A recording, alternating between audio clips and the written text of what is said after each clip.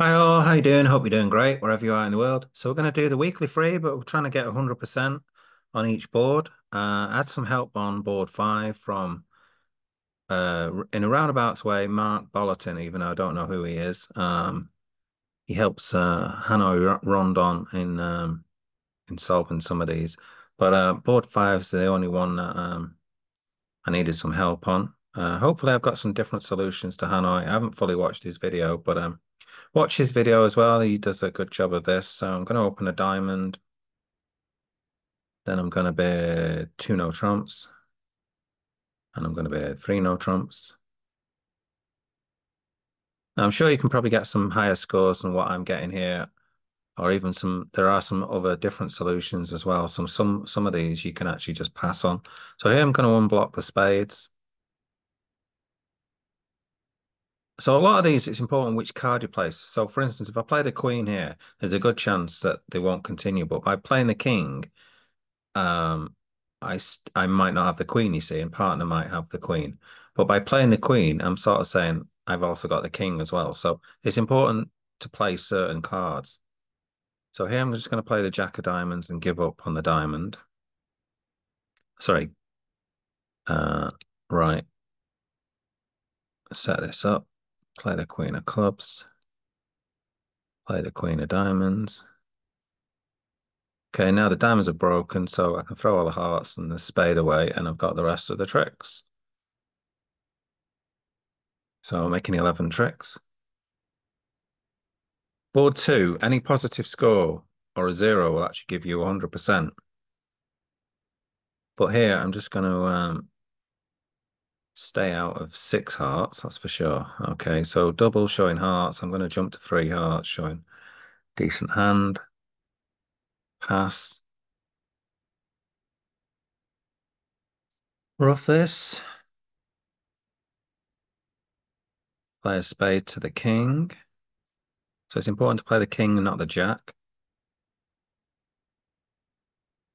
Put in the seven or eight. So now right is down to the same amount of trumps as us. Rough this club. Draw another trump. Play a spade, and East does not trump in for fear that I'm out of spades. Okay. And now we can just claim the rest. Ace, king, diamond to the ace, queen of spades is good. And we've got the rest of the tricks, making 11 tricks.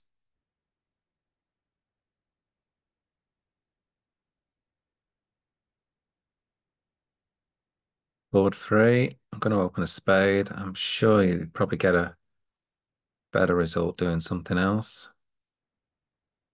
Maybe you can get 10 tricks on this. I'm not sure, but I just want to avoid a spade lead from West by opening a spade.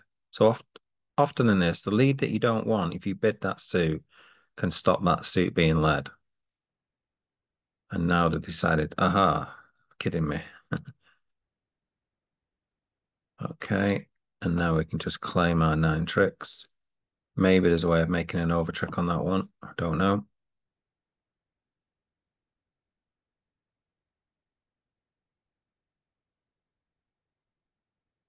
Okay, so here, rather than bid a heart, I'm going to bid a spade. And then I'm just going to bid 3 no trumps. And the robots go extremely wrong on this one. Chuck away my losing spades. Duck this club. Win the club. Unblock a diamond. Play a heart to the ace.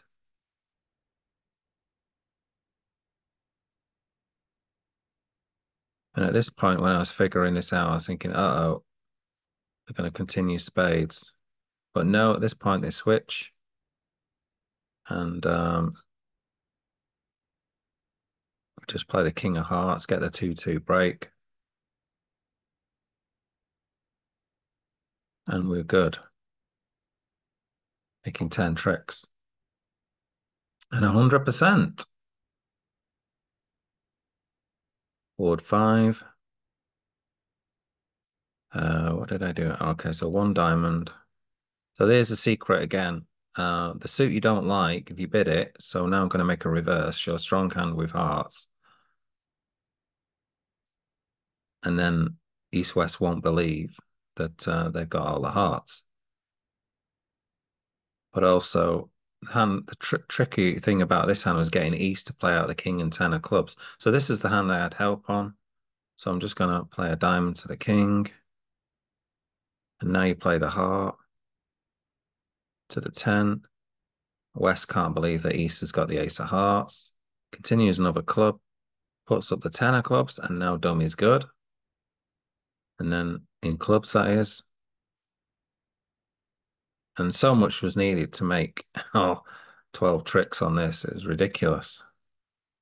Because they even go wrong in the spade suit as well.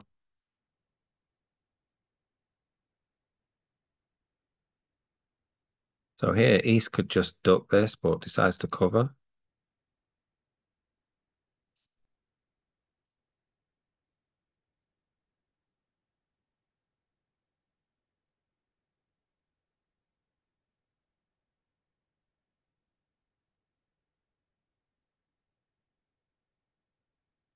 So here we're going to open a club rather than a diamond. Then going to bid a no trump. Partner bids a crazy two hearts. Now I'm just going to bid three no trumps. And then we get a spade lead, and they never touch clubs, which is our weak suit.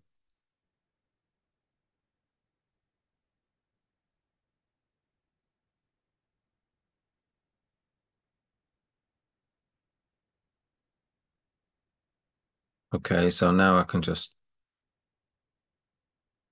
claim five and two more, so I can claim 10 tricks, claim an over trick, and another 100%.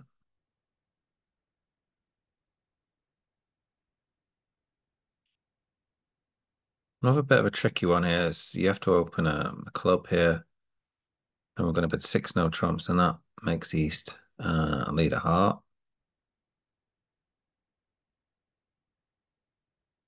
Okay, I'm going to cash these hearts.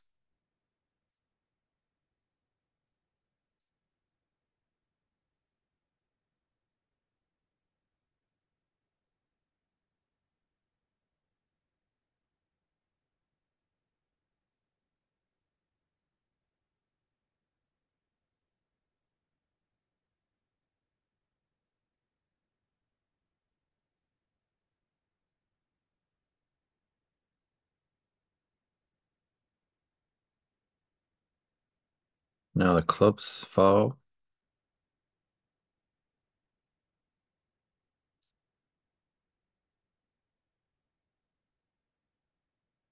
12 tricks. And finally, last hand.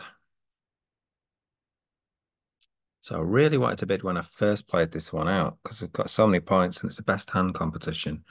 And you're non-vulnerable, you kind of want to bid, but here, pass. And now I'm going to bid three clubs.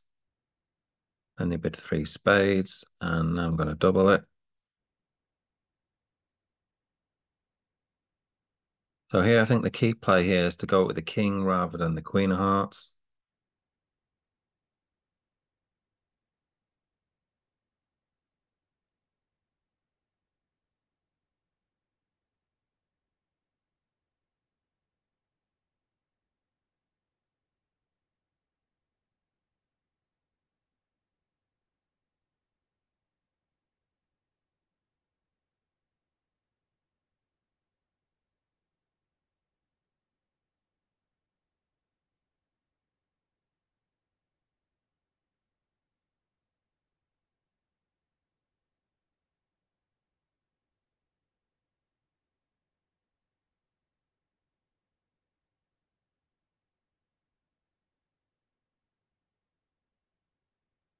I might have played the wrong card here.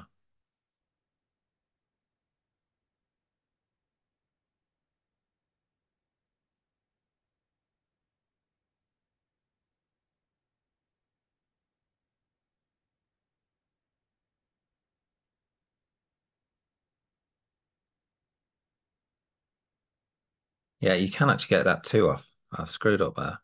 I shouldn't have chucked that diamond away. I should have chucked a club away. And then you can take it two off. So yeah, you can take it two off that one. Right, so that's how you get 100%. Let's see how many people have got 100% now. Quite a lot. 21.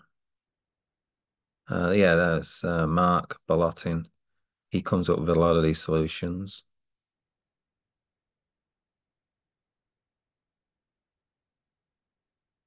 Um, there's Hanoi.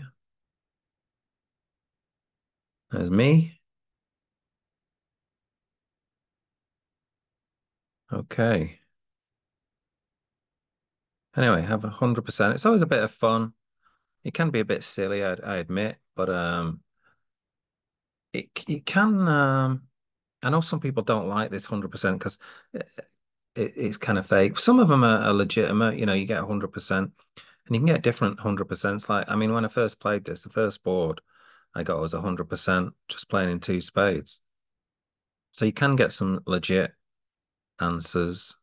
Um, Obviously, getting some bigger scores is less legit, like six no trumps and stuff like that on board seven and things like that.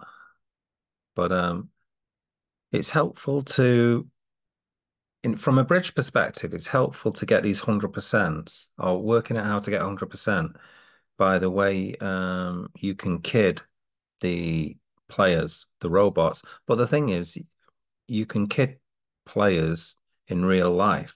Okay, so it's not ridiculous. So sometimes when you want to make a contract, you got to think outside the box somewhat. And playing these 100%, trying to get 100% on every board can help you think outside the box more.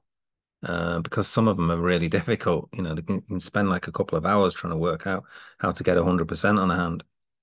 And you can translate that to the bridge table sometimes when you make certain plays like leading a singleton king and things like that with confidence at the very first trick in order to try and win that trick. Because a lot of the time they'll duck it with an ace and things like that. So certain plays that you can make where you get 100%, you can take to the actual bridge table. And it's just, part of your armory basically. So yeah, it can be a bit silly, but also you can give players problems by doing crazy stuff sometimes, because they got to start thinking, why are they doing that? Surely they wouldn't do that because they've got this. Okay. So yeah, it makes you think outside the box. So give it a go. That's all I'm saying.